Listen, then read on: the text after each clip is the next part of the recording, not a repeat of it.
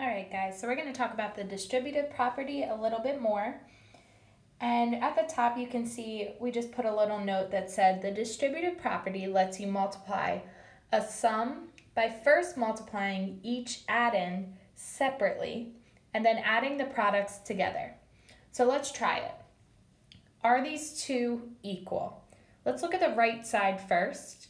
And we have 5 times 2, which just gets us 10, plus 5 times 3, which is 15. 10 plus 15 is 25. On the left side, we're going to use the distributive property and multiply 5 times 2, then 5 times 3. So 5 times 2 gets us 10, plus 5 times 3 is 15, and 10 plus 15 gets us 25. So in the end, we figure out that these two are equal. So let's practice. We have 6 on the outside of our parentheses, and then we have 3 plus 2 on the inside. So we're going to distribute our 6 to our 3, and then to our 2.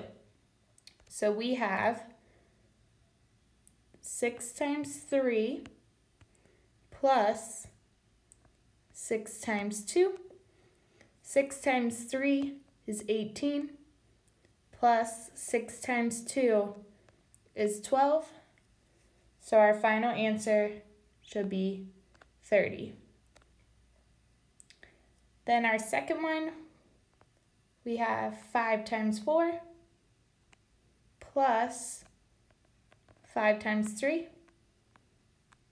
So we have 5 times 4 is 20, 5 times 3 is 15, and our final answer is 35.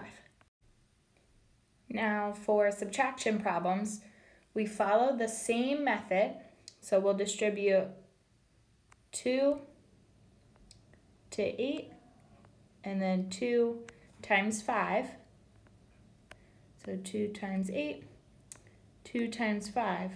The difference is going to be that our final answer will have a subtraction sign. So we have 2 times 8 is 16, minus 2 times 5 is 10, and then 16 minus 10 gives us 6. Then for the second, we have 4 times 8 and 4 times 6. We see it's a subtraction sign. So we have 4 times 8 minus 4 times 6.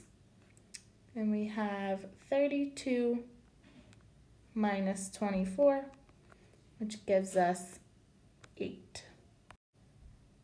Go ahead and pause this video, try these 4 on your own, and then play the video to check your answers.